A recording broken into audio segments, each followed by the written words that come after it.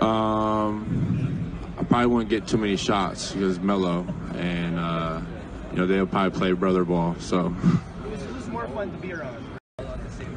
I probably wouldn't get too many shots because Melo and they'll probably play brother ball. So who's more fun to be around? What's good, y'all? It's kingtise. Welcome back to Throughout the Association. And man, if you ask LaVar Ball, his three sons will be on the same team someday, showing everybody the big ball away, and he's just blessing the Lakers with the first chance to do so. Now, because LaVar has been so adamant about this, and also the fact that LaMelo seems as though he's well on his way to the NBA, and Kyle Kuzma has a good relationship with the Ball brothers, Kyle Kuzma was asked what it would be like playing on the same team as Lonzo and LaMelo. Now, as you guys just saw, Kuzma said it might be worse than watching James Harden dribble 2,000 times and take 40 shots a night. He wouldn't touch the ball. But according to Lonzo and LaMelo, they would make Kuzma better. Lonzo said, "You my brother too, fool. Light skin connection." And LaMelo said, "I'll have you playing like Game 7 Bron 100. Now, Game 7 LeBron, you got to relax. That means Kuzma going to be getting at least 35, 9, and 9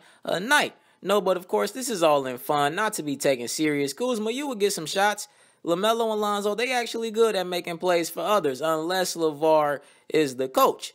Now, if LaVar coaching, you might just be on to something, Kuzma. That's going to be tough for you. If LaVar Ball is coaching, you will be seeing some very unconventional, high-scoring, big baller brand basketball, very similar to what Mike D'Antoni be doing, but you never know.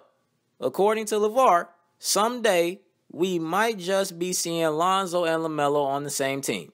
I doubt it's going to be the Lakers because LeBron going to trade them all away. What you guys think about this? And definitely subscribe.